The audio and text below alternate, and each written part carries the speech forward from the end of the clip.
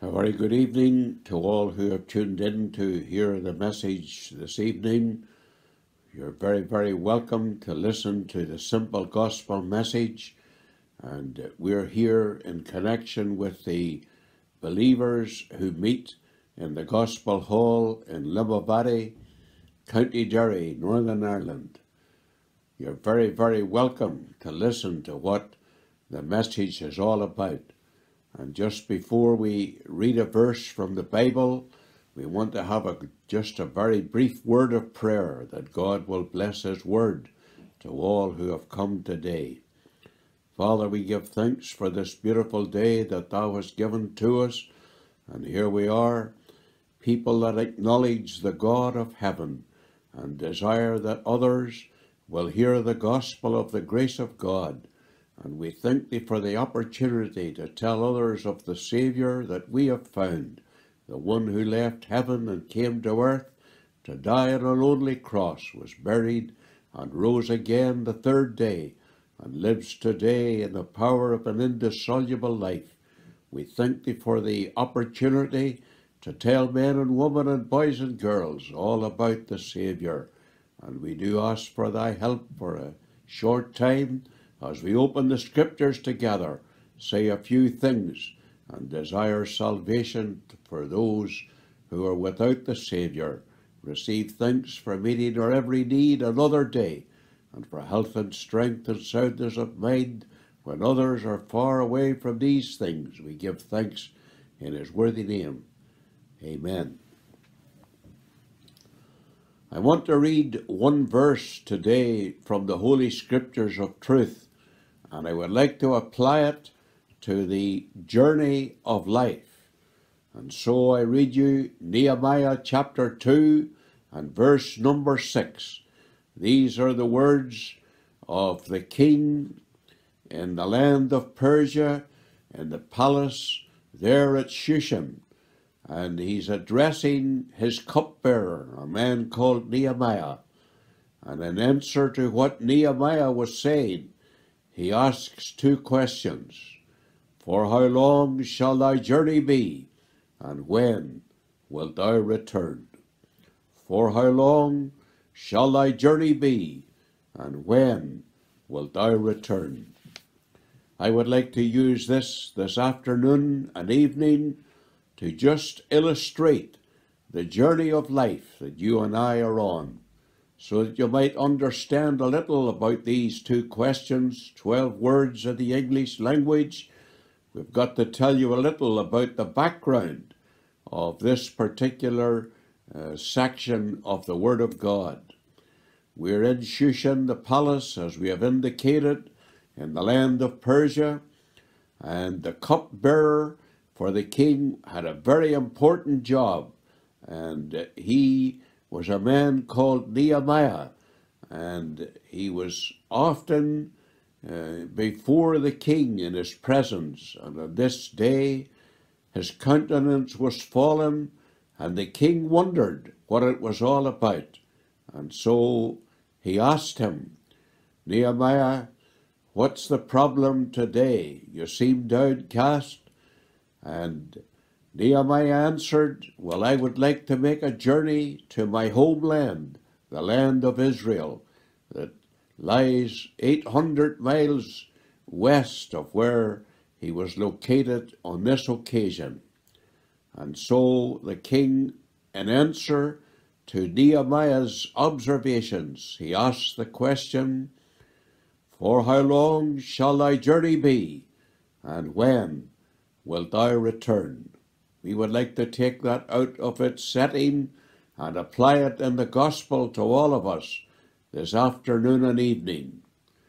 You see, you and I started the journey of life when we were born into this world. And the Bible tells us that you and I are sons and daughters of Adam. And he was the first man created in the Garden of Eden. And God breathed into his nostrils a breath of life, and man became a living soul, that he would live forever. And yet one day he disobeyed God, and sin entered into the world, And that's what the Bible says. You and I are included, even though we weren't living at that time. Wherefore, as by one man sin entered into the world, and death by sin, so death has passed upon all men, for that all have sinned. And the message that we want to bring to all of us on the journey of life, that whenever each of us started, we started as sinners. We couldn't help that. That's what the Bible says. All we like sheep have gone astray. We have turned every one to his own way. And you see, Adam lived in this life for 930 years, but the day came when he died. And so you and I are here for a short time.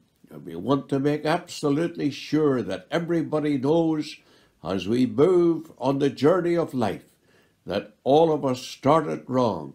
The whole human race, right from Cain down to this present day, and until the last person is born in years ahead in this life. Please stop and consider what we're asking today. And you know, it's a very wholesome question to think about. For how long shall thy journey be? All around us with this pandemic that has hit every country in the world, and the political arena that's taking place in Europe this evening tells us that the journey of life is not here forever. See, the Bible tells us that the oldest man that ever lived was Methuselah. He lived 969 years in this life, and he died.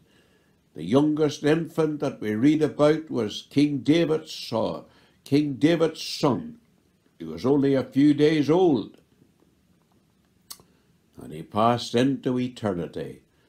In between these two examples, you and I are living our life. Nobody knows how long it will be.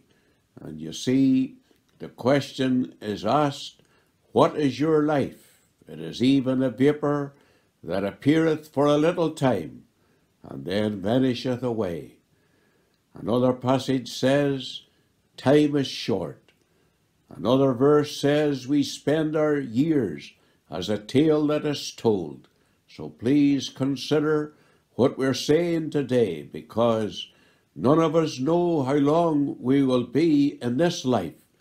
But we need to tell you what the Bible teaches, that if we're here for a short or for a long time, we need to prepare for the world that's coming.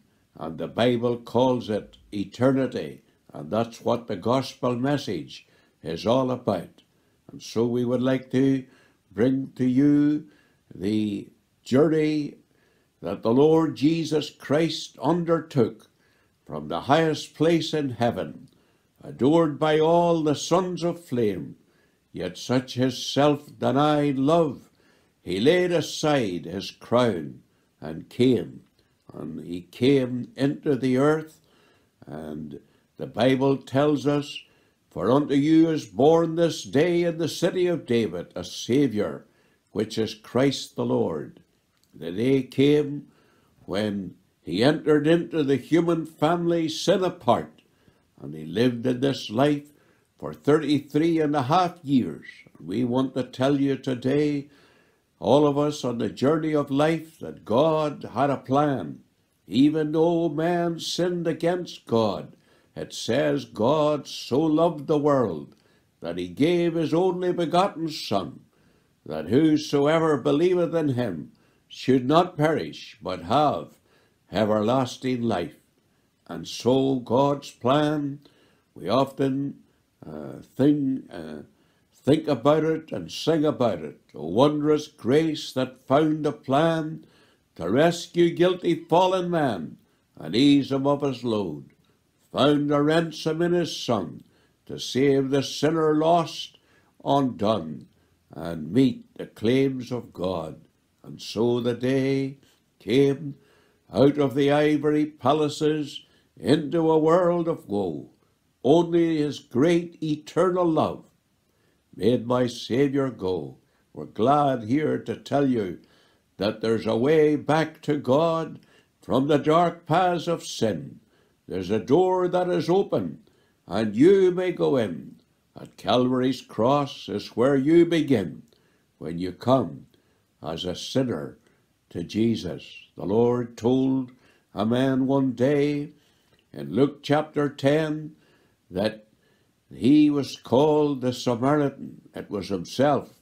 And he left the city of Jerusalem in that high elevation, and he journeyed to Jericho, the city of the curse. And on the way down, he saw a man wounded on the roadside, half dead, and he stopped there to take care of him and meet his need. That illustrates for us what the Lord Jesus Christ did after 33 odd years in this life, when he went about doing good and journeying in the land of Israel for many days. He arrived finally at Golgotha, the place outside Jerusalem's city walls in the land of Israel, when he died the center cross, 3 crosses standing side by side of broken law assigned. 2 for their own transgressions died, the middle one for mine. We have come to tell you that the Lord Jesus Christ, he hung for 6 long lonely hours on that lonely cross outside the walls of the old city Jerusalem, and we cannot understand it, we cannot analyze it, but we accept it, that he was the one that on the tree died for guilty sinners. That's what the Bible says. Christ Jesus came into the world to save sinners, and he came not to condemn the world, but that the world through him might be saved. We may not know, we cannot tell what pains he had to bear, but we believe it was for us. He hung and suffered there, and so in those lonely hours God made to meet upon him the iniquity of us all. Behold the Lamb of God, which beareth away the sin of the world. His sufferings were severe. He died that we might live. While I suffer thy terrors, he said, I am distracted. Please stop on your onward way on the journey of life and ask yourself a simple question. Why was he there as the bearer of sin, if on Jesus my guilt was not laid? And why from his side flowed the sin-cleansing tide, if his died my debt had not paid? We've come to tell you that when every scripture was fulfilled regarding his death, he cried at the end of the 6 hours, it is finished. The work of redemption was complete, and the throne of God, outraged by sin, was absolutely satisfied. And on the 3rd day after he was buried, he rose from among the dead. And in resurrection on the 1st day of the week, he later ascended to heaven, and he's there today, and he lives in the power of an indissoluble life. And he's interested in you and I as we make our journey through life. Would you not stop then today and think of that one who took your place as your substitute, died in your stead, that you might live forevermore? His love is more than tongue can tell. The love that Jesus had for me to suffer on the cruel tree, that I a ransomed soul might be, more than tongue can tell. Please accept him today as your Saviour and substitute, and meet us in heaven when life is over. There's another group today that live in the different countries of the world, and they are Christians, believers in the Lord Jesus Christ. They started that day when they were born again, when they passed from death unto life, and they accepted the Lord Jesus Christ as Saviour, as we desire you should do today. if you're still in your sins. And you know, there's a group, and they're very, very interested to tell others of the Saviour that they have found. And that's why we have come here today. And one of the great examples is the great Apostle Paul, a mighty preacher and teacher in the apostolic age of the New Testament.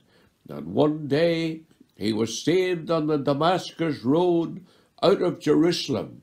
And he said to the Lord, Lord, what wilt thou have me to do? And from that day forward he told others of the Saviour that he had found, travelled and journeyed many, many miles for years. And then his life was terminated through martyrdom. And here we are, sinners saved by grace, believers in the Lord Jesus Christ. And we're urging you today to trust the Lord Jesus Christ before you terminate life and move into eternity. And you know, when we leave this life, we will never return. That's what our questions are saying. For how long shall thy journey be? And when wilt thou return? Once we leave, we'll never be back. And we'll leave and go into eternity. And if you're a saved person today and know Christ as your personal eternal Saviour, you will be in heaven with Christ forevermore. However, if you leave this life the way you were born and never trust the Lord Jesus Christ said so carefully more than once in the New Testament, if you die in your sins, where I am, you cannot come. He's in heaven today, and if you die in your sins, you'll never be there, but you'll be in hell, and finally the lake of fire for the ages of the ages. Oh, please take this opportunity to stop and thank the God of heaven for ever sending his Son to die for you and me as poor, lost, vile, guilty sinners. But today we can have salvation through believing on the Lord Jesus Christ. Please think of these two questions. I want to ask them to you again, because we might never meet in this life another time. This is your opportunity. Please ask yourself, make it personal today. For how long shall my journey be? And when will I return? Thank you very, very much for listening to the message today. And we'll have a short word of prayer and our service is over. Father, we thank thee for the gospel message told out another time. The journey of life is serious for us all, and it will end very soon. And we trust that all who are listening today, when life terminates, will be in heaven forevermore to exult in the person of our Lord Jesus Christ. Bless every family that are represented, and remember us as we part one from the other, and give thanks in his worthy name. Amen.